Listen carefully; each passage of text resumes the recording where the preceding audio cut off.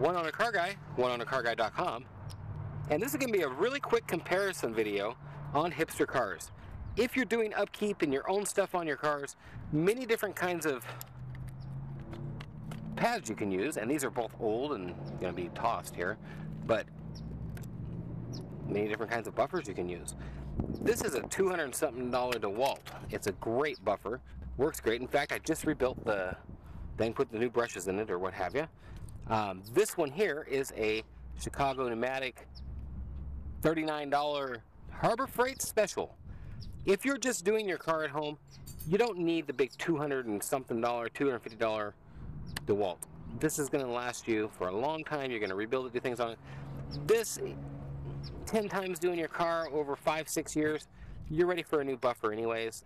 It might last you longer, depends on how rough of a buffing you've got going on and such, but they're fine. Check them out at harborfreight.com. One other tip on these, make sure and get the adjustable speed with a trigger, and they have both kinds there at the Harbor Freight in this model. Might be a different color or something, but the digital triggers are absolutely crap for buffing. That's all there is to it.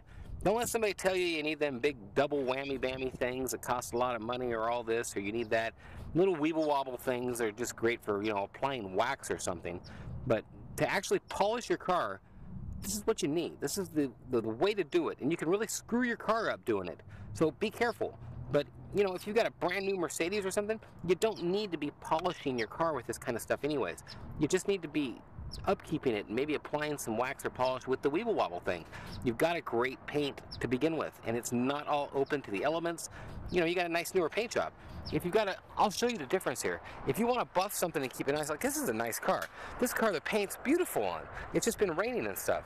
Over here, beautiful paint. Car's great. The Lincoln is great paint. You got something like this, it's all clear coat peeled off of everything, and you want to make it look better. I could make this car look great with one of them polishers. This car would look better. That Suburban would look better. Anything that's got a lot of fade to it.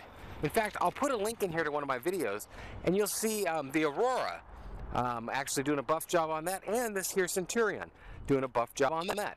I'll put links in the videos. Make sure and subscribe here on Hipster Cars and over on Serial Marshmallows where the actual videos are for these cars. And I'm telling you what, it makes a big difference on them doing a proper polish job. Now it's time to get to polishing on that one for its second polish, because I've drove it for a year and a half. So that's your last of your buffer preview, review, comparison. And if you got the money, nothing better than them Dewalts or a Makita. If you just want to spend the minimum and have a good product that'll do it, go to Harbor Freight, get one of them.